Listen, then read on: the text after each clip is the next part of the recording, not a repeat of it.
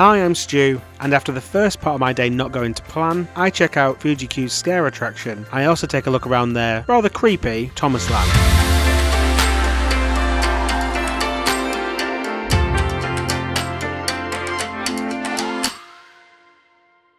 Let's have some food. We're going to have a look at the trains, and I want to get an express train back, because at least then once I'm warmed up, I might be able to go to something else in the city if I get time.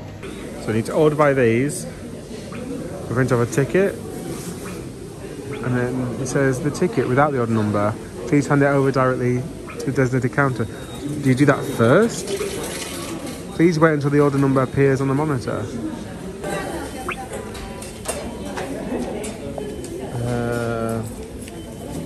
Let's see what noodles we've got. There's pork. Right, let's try again. I have to enable the mag strip.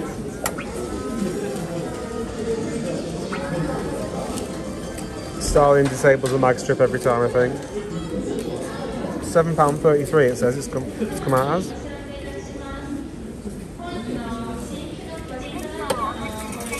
The tickets. There you go. Pick up number 4. Seems to be the place to be. Everyone's queuing up for number 4. As much as it's a boring choice, I do like how I've got Hokkaido style deep fried chicken and bacon cheese potato. This is what we got. I don't know where, but basically, as soon as I was waiting for this, some of the other stuff which just come out of the kitchen looked absolutely insane. Like it came out on like a skillet type stuff, but I only saw one option for that. Maybe it didn't look very hard, but to be fair, this was incredibly cheap compared to that, but I'm very jealous of how nice it looked. It's literally just nice to be warm. Oh my god, these smell lemony. One of my favourite things from the Chinese takeaway is lemon chicken. So if it is lemony, I'm going to be very, very happy. What is strange is with all these like health and safety notices, I'm like, please do this, please do this. There's like notices everywhere to do anything, you know? Which are kind of like anti-rude messages, if that makes sense. Like, don't do this because it's, you know, bad etiquette, all that sort of stuff. But everyone is incredibly polite. So much so that I've never been to a theme park before, when there's people queuing, not just here, but on the tube, on the metro, whatever. There's people queuing. As soon as the door opens, everyone floods the door. Here, a door opened and no one just moved until they hadn't been told to move yet. Like the group in front went in and they didn't even move up. It's like, well, I'll be told them to move. And yet, the flip side of that is there's literally like signs everywhere for stuff. I just find it odd that the signs are necessary, because most of the countries you could have as many signs as you want. No one's ever going to look at them or take notice of them.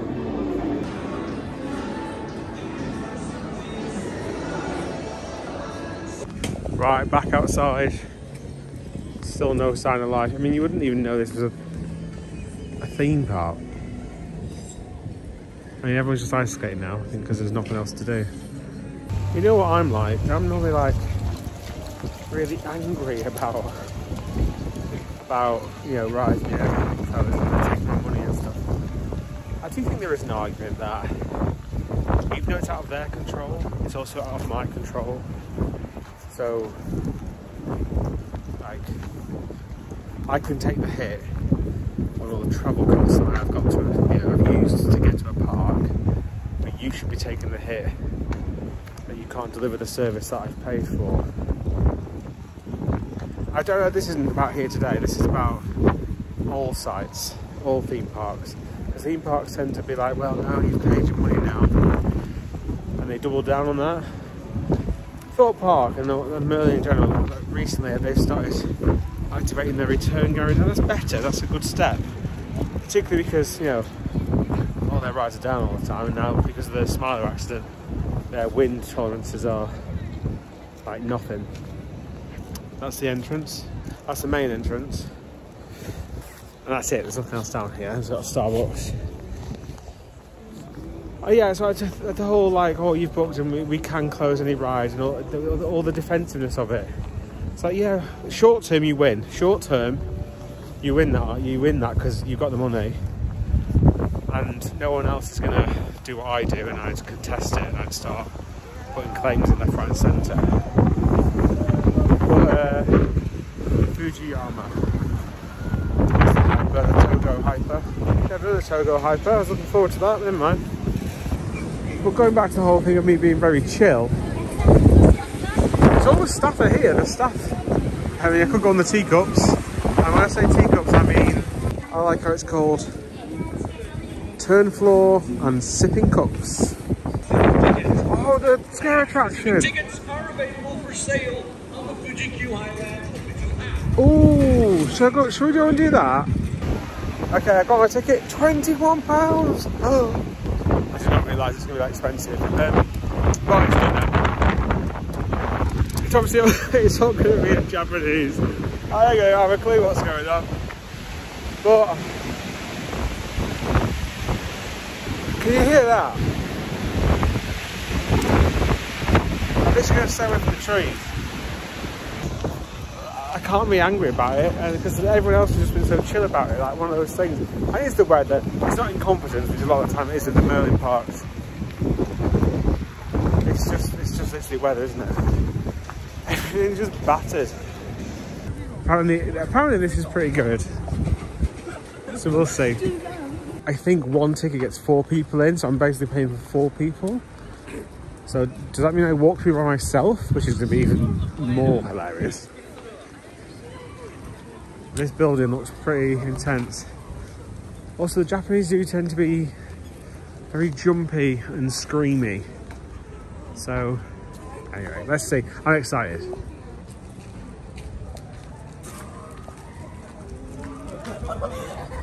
Right, there's no queue, thankfully.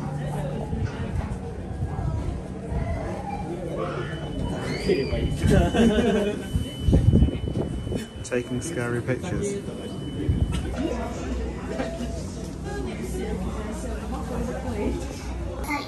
What can I say about that? Attention, dear guests. We have reached the cutoff time for today's queue at Go-Go Belstrode in Thomasland. We apologize for any inconvenience, and we invite you to enjoy other attractions that are currently open. I mean, probably just keep that one open. Know what Go-Go Belstrode is, but we're going to find out. Yeah, so right, it's massive. It's absolutely huge. I couldn't tell you how many levels it's on. I think 3, maybe 4 in places, in the side turrets, if you will. Like you're up and down stairs all the time in there. It's impeccably themed. There's not just like a repeat over and over again of the same stuff. It felt like I was going through an actual hospital. Lots of different stuff to see. Like, yeah, that was good. However, for the first, I don't know, 50% of it, I was in there for, let's have a look at the time. I was in there for a good 15 minutes, which actually for a scare attraction is quite long. It's so long, in fact, they use a technique that I've not seen before, in that they have like doors where you have to stop. So if loads of people have all congregated, it splits you up again to give the actors a chance. But that's the problem. 4 actors. Now spread 4 actors, I only saw each of them once. It wasn't even like there was a multiple time thing. Over 15 minutes. So yeah, like it's not a haunted house, it's a scare attraction. And you're paying £21, that's a lot. Some effects in there are really good. So these little floor whips, which would come in and whip your feet. Not hurt. But they would sweep the floor essentially, and like it looked like someone with a hand was doing it. That was pretty good. No music in there, all just kind of sounds and eeriness, which I quite like. And also, I was by myself. When you go in, you sit in six booths, and you watch a film. It's a Blair Witch Project, essentially, of the people who are exploring the hospital and they end up being killed. But then the atmosphere just stops, because then you're sat there for like 3 or 4 minutes in absolute silence. You hear some rumblings of people, you know, shouting. And then someone gets you, then they have to go through another safety briefing with you, which you've already gone through. So it's just like, do all the safety stuff first if you got to do it, then just let us start. At this point, we've already watched 2 pre-shows to build the atmos up. Maybe one of those pre-shows has all the rules in it again. If you're really into scare attractions, then do it. If you don't spend £21 on it. Which is sad, because it looks amazing. All the gear. I've not even no idea, just no staff. Anyway, we're now in Thomas Land, as you can tell by the music. Oh, he's got a soft spot for Toby. Right, Toby. Don't like Gordon. He's a bit of a know-it-all, isn't he? Gordon. Look at him. Don't know who near is. That's just made up. That's not a real one.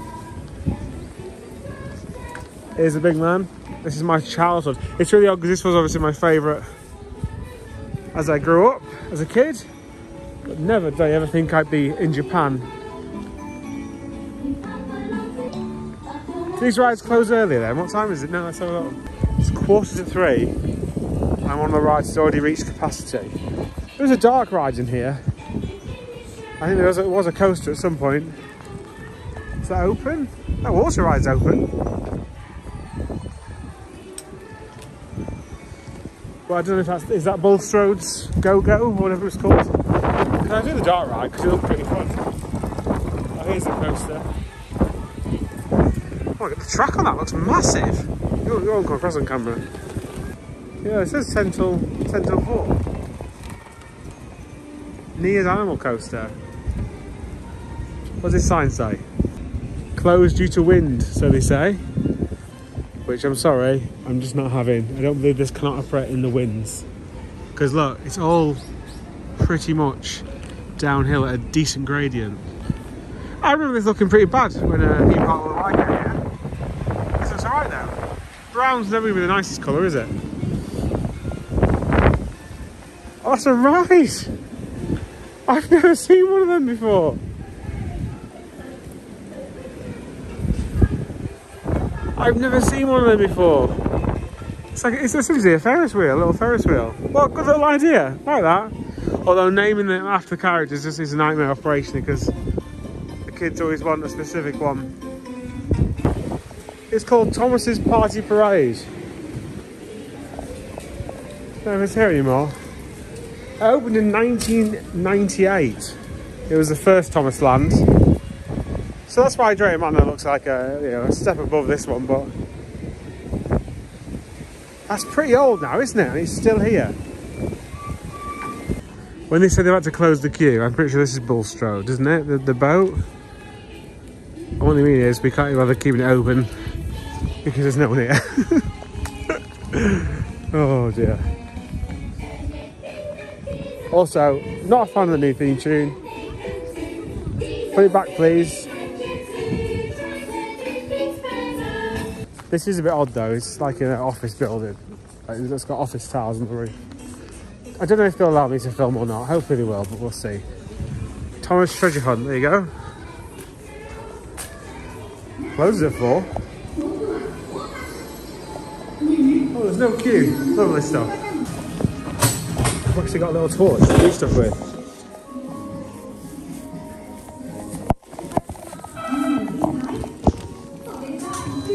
I've never had a torch before. I love this stuff. There you go, shine it on the things, do you?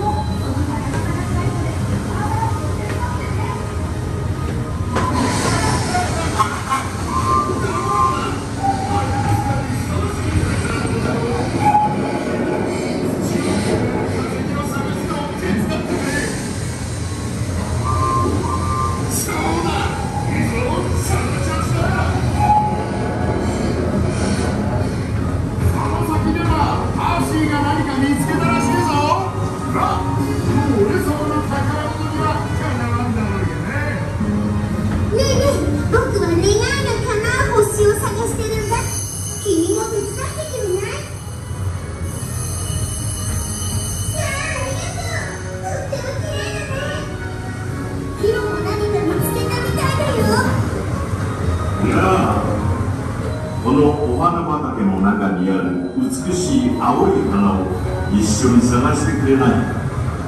とても綺麗な花なんだ。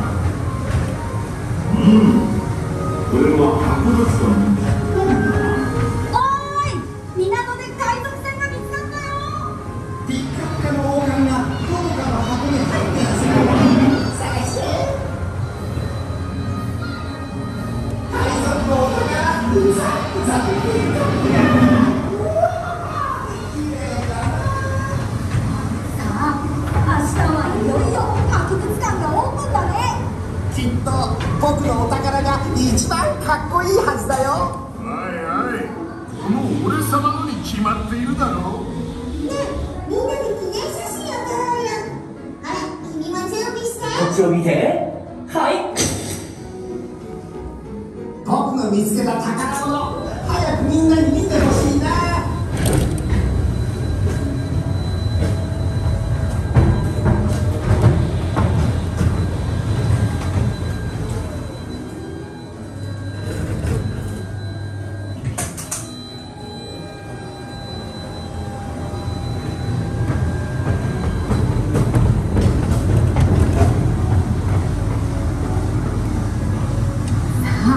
博物館の中に入るよ。うわ、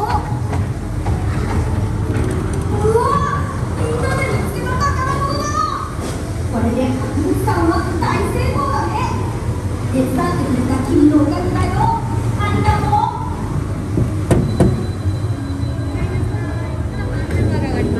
Well, you know what? That was delightful. Obviously, I very it was one thing that kind of tugs at my heartstrings. Because my childhood, it's going to be that. Yeah, okay. It's not lit very well. That's the only problem with it. It's just not lit very well. It's lit by lights that were there before whatever that building was in the past, like a training building or whatever. But if it was lit better and a bit more music, yeah, it'd be a cracking dark ride, because a lot of stuff moves around there. It's a similar, if you take away the ceiling, it's the same as the Wallace and Gromit. It's the same, like, nothing really moves, does that make sense? There's no mouth action or anything like that.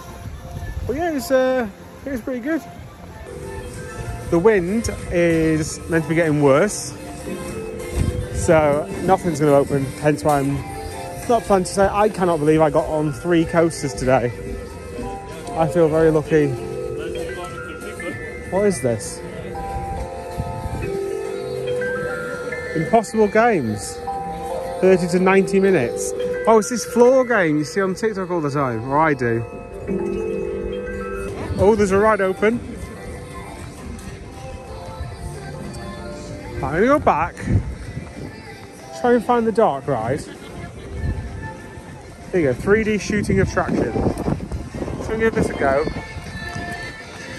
Can we just remember there's a whopping big volcano over there? And that's the first volcano I've ever seen in my life with my real eyes. Right.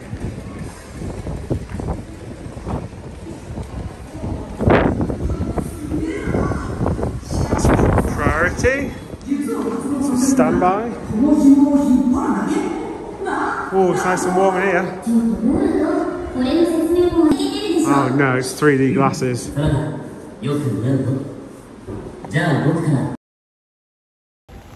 There's a flying theatre here, so I might as well give that a go if it's open. Pretty sure it's in that area that we're doing a lot of work, so it might be closed. What was that? Takabisha challenge.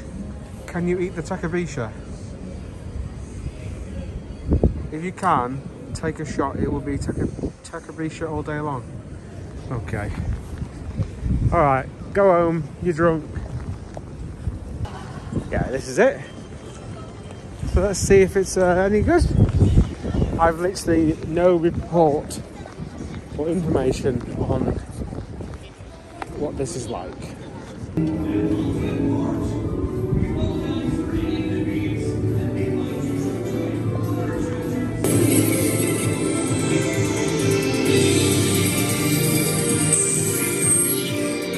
Look at those graphics. There are people waiting. Suggest it's open.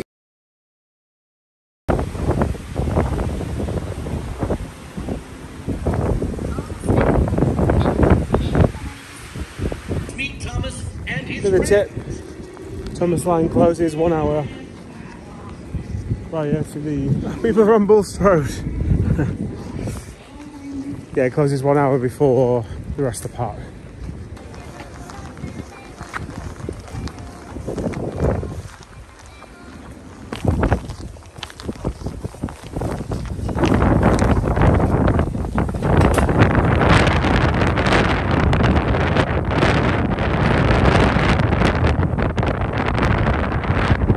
So I'm heading to the station now. That's the end of my day here at Fuji-Q Highland. Has been the best in the world today, obviously. But I think it really helped.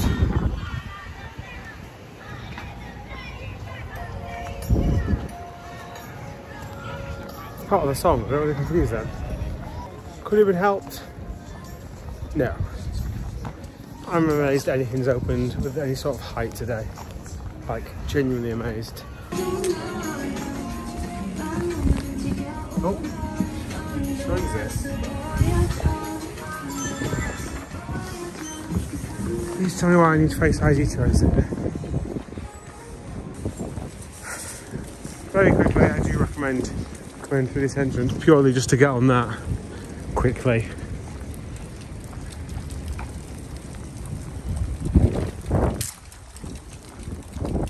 How do I get to the other side of the station?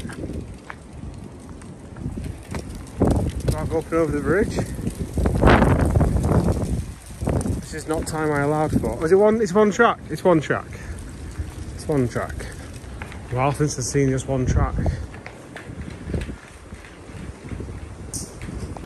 So yeah, I'm very, very pleased that I managed to get on that. Takabisha and Zokon. They're the only 3 roller coasters which opened. None of the thrill rides opened all day, which is odd. A lot of the time I think the thrill rides are normally okay, or more okay in the wind. Obviously the wind seeker type ones not so much.